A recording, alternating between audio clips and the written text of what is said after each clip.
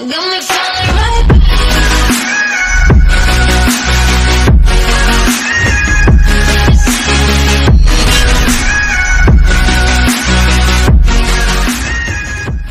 Hello everyone, hello YouTube, my name is Vic of EU's Market Biz, and in this video I am going to share with you the update on the newsletter. So this newsletter is the newsletter that you're going to receive once you subscribe at preferredcurrency.news. So without further ado, let's begin.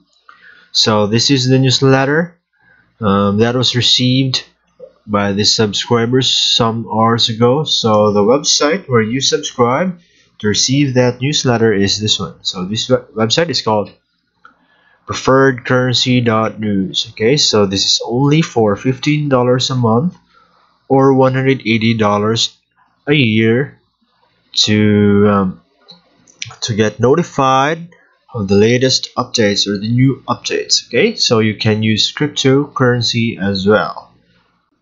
Right, so let's go back to the newsletter. So the first thing that you're going to see once you open the newsletter are the three main news updates. So I'm going to read each one of these news updates. Okay, so let's begin. So Lightning powered blog sees 20,000 Bitcoin micropayments in 7 months. Okay, so few projects have done as much to explore crypto micropayments as the year-old YALS blog created by Lightning Labs developer Alex Bosworth. From April through early November, Bosworth said, blog participants have processed nearly 20,000 invoices with the Lightning Network, a Bitcoin scaling solution that makes micropayments feasible by keeping them off the blockchain, sidestepping network transaction fees. It costs roughly 1 cent to read a YALS article, half a cent to leave a comment on a post, and 10 cents to react to a post with an emoji. Publishing an article is free. So, one nice thing about micropayments is that it brings back anonymity to the web, Bosworth told CoinDesk. I'm really a fan of the idea that your identity doesn't have to be tied to a username and password, explaining that readers can tap into YALS Lightning node and channel system without a traditional subscription, like most paywalled outlets, he added. Maybe you don't even have a wallet yet, so you go to the YALS app page, you can connect to it. So far, readers have opened more than 118 Lightning nodes through this platform, many of which are now facilitating payment channels, in which small amounts are sent back and forth between users for final settlement on the blockchain. This allowed contributors to post 170 new articles from July to early November 2018, while readers paid for 625 emoji reactions and 194 comments. Plus, writers have claimed their bite-sized crypto rewards at least 432 times during the same period, collecting the fees from readers for their articles. It's pennies, so every single invoice is small, Bosworth said. As such, some node operators have been operating channels for several months, and according to Bosworth, earning roughly $5 a month on routing fees. While this hardly constitutes a business model for daily publishing, it highlights how engaged readership can contribute to a platform's broader infrastructure. Speaking to how media outlets often find participatory ecosystems difficult to moderate, since trolls and marketers can flood comment sections at no cost, he added. The micropayments help there because then you don't have robots or spam. Not yet a business model. Since Bosworth created this blog as a hobby, with a corresponding Lightning node onboard process, he doesn't regularly track readers or payments and provided the April to November data to CoinDesk on request. He hasn't marketed the site or solicited contributions either, and yet it's clear that Bitcoin fans are engaging. In the beginning of the site, there were problems keeping the node online. If the node died, you couldn't read any articles or do anything on the site. I had to really babysit the node, Bosworth said. Over time, that feedback made its way back to LND, Lightning Network daemon, and now the node is pretty stable. So let's continue reading. On the other hand, Bosworth acknowledged it will take years for this type of community funding to work for professional media outlets. For starters, few people know how to operate a Lightning-friendly crypto wallet or node. General crypto literacy is in short supply among mainstream audiences. Plus, syncing up wallets and nodes with the site itself takes time to develop in-house. According to Bosworth, readers were pretty forgiving when payments worth less than a penny had trouble processing. But if you start to charge people like $20 a month or something, you have to provide a higher quality of service. That there's never any bugs, he said, adding that reliable infrastructure for one-click payments is the only way readers will use crypto micropayments for content on the go. If the infrastructure were there, so that there were less mental costs on the user to make that payment, he said, I think it could take off. Right, so that was the first topic, or the main topic of the day. So let's proceed to the next one. But first, let's click this one first so that it'll save us time, right? So the next one is crypto hardware wallet Ledger resumes Bitcoin Cash services. Right, so Bitcoin Cash or BCH services for cryptocurrency hardware wallet Ledger have resumed, according to an announcement published November 23. Ledger suspended its BCH service on November 14 in anticipation of the cryptocurrency's hard fork to prevent unwanted transactions and potential replay attacks. During the service pause, it was not possible to send BCH through the wallet's infrastructure. The BCH network experienced an upgrade on November 15, resulting in a complex battle and eventually splitting the blockchain into two.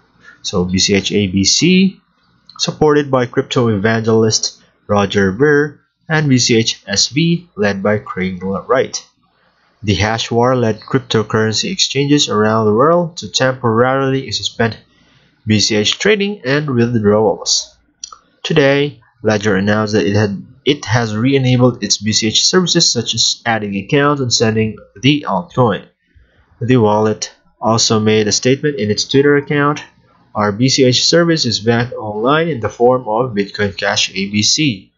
We're also providing you with a Help Center article explaining how to claim your Bitcoin Cash SV. It is recommended to do this before sending Bitcoin Cash. Ledger noted that as of now, BCH SV is not supported in Ledger Live. The company recommended its clients to use the Electron Splash splitting tool for making any BCH transactions. If not, users may purportedly risk losing their BCH SV if an attacker replays the transaction on the BCH SV chain, or vice versa. Okay, so earlier this month, the Germany-based IOTA Foundation announced its plans to integrate IOTA tokens with Ledger's wallets. This will purportedly will allow users to protect their private keys, giving access to their IOTA tokens in a special chip by isolating users' keys from their computers or smartphones. In October, crypto software company blockchain.com launched a new hardware device dubbed Blockchain Lockbox that integrates with its existing online wallet, developed in partnership with Ledger. The device is designed to allow users to store all or a portion of their crypto holdings offline, with easy access to their online account. So that is the second headline for today. So the next one is this one. Alright, so let's close this first. Okay, so Gibraltar Stock Exchange wins license for blockchain subsidiary. So the blockchain subsidiary of the Gibraltar Stock Exchange now has official approval from the island's financial regulator. The Gibraltar Blockchain Exchange, or GBX, announced Thursday that the Gibraltar Financial Services Commission, or GFSC, has granted it a license under the jurisdiction's new regulatory framework for distributed ledger technology, or DLT, claiming to be the first stock exchange to own a regulated blockchain exchange. The GBX was first launched in July as an institutional-grade token sale platform and digital asset exchange. It currently offers US dollar onboarding and a number of trading pairs against USD. More fiat options and trading pairs are planned in the future. The license has been acquired by the GBX is Category 3, representing the highest category that can be awarded with the DLT regulatory framework, the exchange said.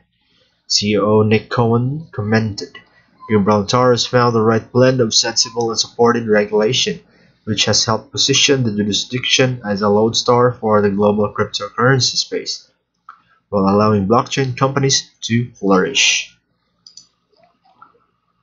Okay, so the GFSC announced the DLT regulatory framework in January of this year, making it mandatory for firms using blockchain to store or transmit value belonging to others. To apply for a license, the plan to create the new licensing scheme was first revealed in December 2017.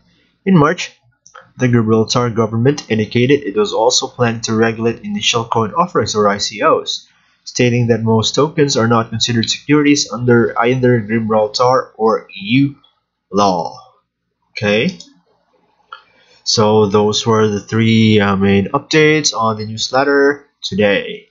Okay, so let's scroll down. Right, so same as yesterday, here's the invitation to the private Telegram group for the subscribers. The tool where you can monitor your EOS transactions. Okay, so the two marketplace websites, EOS marketplace.news and marketplace.pcn.today, and also pcn.today, so the news website where we got our news updates. And also follow their Twitter account, which is Preferred Crypto. Also, there's a statement here that if you still don't have an EOS wallet, you can download EOS Links, which is downloadable in your favorite app store or in Google Play Store, right?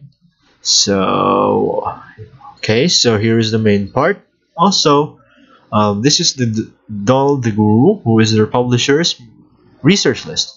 So these coins mentioned here are the top coins for today. So these are Blockport, Cortex, Nulls, Smartlands, Zcash, Bitcoin, EOS Stellar, Davcoin, and BitBay. Okay, so there's a button here which says Open Spreadsheet. So just click that one to explore further. So once you open that one, you will be redirected to this spreadsheet. And then, as you can see, this spreadsheet is full of information about technical analysis of each of the coins. So as stated in cell A1, the blue are showing the best news. So the blue ones, like this one, Bitcoin, are the best coins that you should include in your research list for today. Alright, so as you can see, this is only just a view only spreadsheet, so you can edit that one by following the instructions below the button in the newsletter. So if I were you, I would subscribe at preferredcurrency.news and check this one out. Okay, so this is preferredcurrency.news spreadsheet, right guys? So below that one are also the list of all the other information, so like the high volume change, the interesting technical price action, the high weekly trade volume, the high Google search activity. Okay, so also, if you want to earn cryptocurrencies each month, you can become an affiliate at their affiliate program so that you can earn affiliate commissions for 7 levels deep. You can register by clicking this picture or by going to the website itself, which is preferredcurrency.news, and clicking affiliate at the upper right corner of the website. Okay, so as you can see, there's also a lot of links here, and it's for you to find out. Just subscribe at preferredcurrency.news. Okay, so guys, also if you want to learn or keep up with the latest podcasts and videos being published for EOS, so this is best for EOS holders, join this Telegram group. So it's called EOS Podcasts and Videos. Or also, okay, and if you want to join Initiative Q, so Initiative Q, this one, you can use my invitation link down in the description below. And also, if you want to do social service on a blockchain and give feedback and get rewarded in crypto, download lumius.io. Okay, so guys, this has been Vic, alright, bringing you the latest news on cryptocurrency. So see you on the next video. Bye bye.